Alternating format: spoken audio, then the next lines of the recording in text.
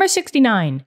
Using the dissociation constant, Kd, which equals 3.4 times 10 to the negative 15th, calculate the equilibrium concentrations of the zinc ion, Zn2+, and the hydroxide ion, OH-, in a 0.0465 molarity solution of ZnOH4 2-. Okay, so a couple of things here. If we're working with dissociation constants, specifically Kd, we're talking about a complex ion. And a complex ion is basically when a metal comes together with the polyatomic, and sometimes it's ammonia, but not in this case. But generally, it's a metal coming together with the polyatomic to make one big ion that has a charge. And in this case, it's the ZnOH4 2-. The metal came together with the hydroxide ion. They have an overall charge, and that's a complex ion. Now, when we're dealing with Kd's dissociation, that means that the complex ion will break down. We are not forming it, we are breaking it down. And we break it down into its ions. And thank you very much for telling me that it's Zn2+ and OH-, so we don't have to worry about finding the charges. So let's just write the balanced equation. We're starting with the complex ion, and we're breaking it down into its two components. So ZnOH4 2-, it has a charge, so I know that that's aqueous.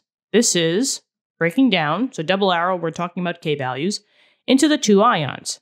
Zn2+, that has a charge, so that's aqueous, and the hydroxide, OH-, that has a charge, that's aqueous. Just make sure that you balance your equation. There's 4 hydroxides on the left, so I just have to put a 4 here. Okay, now where do we go from here? Well, we need to use the Kd, so I know that I need to get equilibrium values, and they do want us to calculate equilibrium values, but they do give us this value right here. Now they're saying that we have a 0.0465 molar solution of this complex ion. And that's all that they started us off with. Keyword, started us off with. So this is your initial concentration. And remember, anytime that you have an initial concentration, we have to use the lovely ICE table. Oh yeah, bringing that back. So ice it out. Here we go. ICE, I stands for initial. Initially, we started off with a 0.0465 molar concentration for our complex ion. But they didn't tell us that we started off with any zinc or the hydroxide, so 0 and 0. C stands for change. Find the 0 side because you could only go up from there. So that means that the change for the zinc has to be positive and the hydroxide has to be positive, and we're going to be dropping our concentration from our complex ion. But we don't know by how much, so we're just going to label it X. Follow your coefficients. There was no coefficient in the front here, so that's just a 1, so this would be minus X. No coefficient in front of the zinc, that's just 1, so plus X.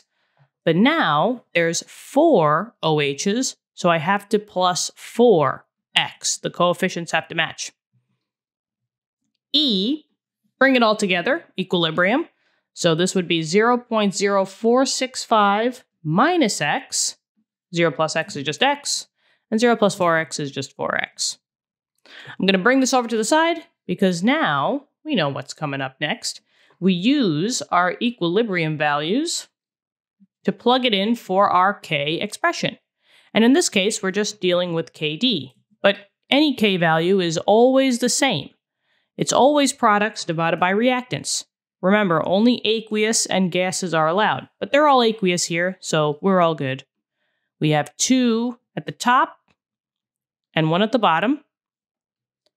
And maybe I'll just bring this a little bit down. Okay, let's go for it.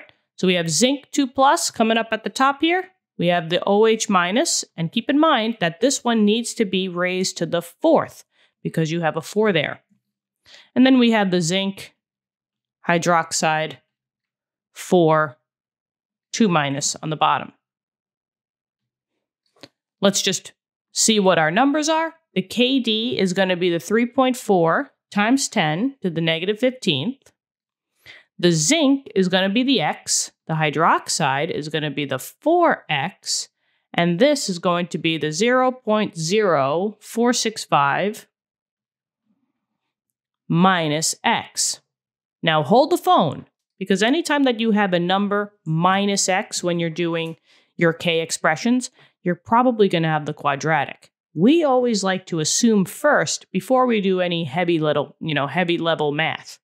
So what we're going to do is we're going to just state that since this KD is so small, I mean it's times 10 to the negative 15th, that means that at equilibrium, you should mostly have all reactants. And if you started with all reactants and you're ending with mostly reactants, that means that this drop is probably not even a drop at all. It's probably just a small dip, so small that you probably don't even see it. So you can assume that this minus x is so negligible that we probably don't even see it. At the end, we're going to do the 5% rule just to see if we assumed correctly. So let's do the math. 3.4 times 10 to the negative 15th equals, we have the 2 on the top, 1 on the bottom. So we have x, 4x to the 4th divided by 0.0465. Let's quickly change this 4x to the 4th. Just remember that 4x to the 4th just means that you have 4x's times together. So maybe I'll do that up here. So I have 4x times 4x times 4x times 4x. So we will times the 4's first. 4 times 4 times 4 times 4 is 256. And then you just pick up 4 x's. So that's x to the 4th. So this can just be simplified by saying that this is 256 x to the 4th. Now, I'm just going to cross multiply here. So this times this. And then I'm just going to group together these values up at the top. So I'm just bringing one more x together. So let's see.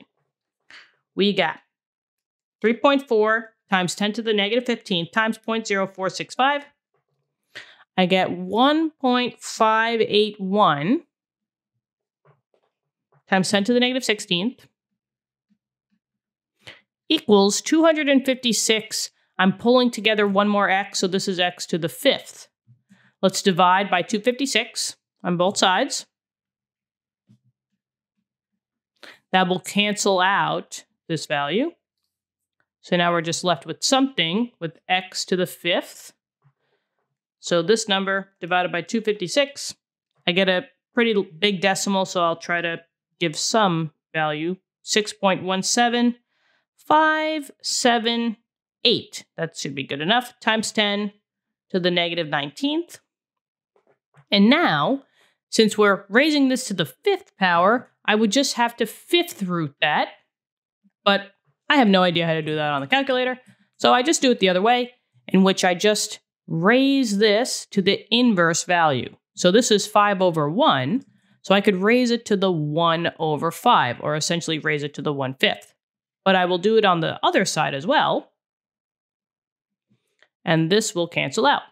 And then I'll just be left with x equals. So let's see.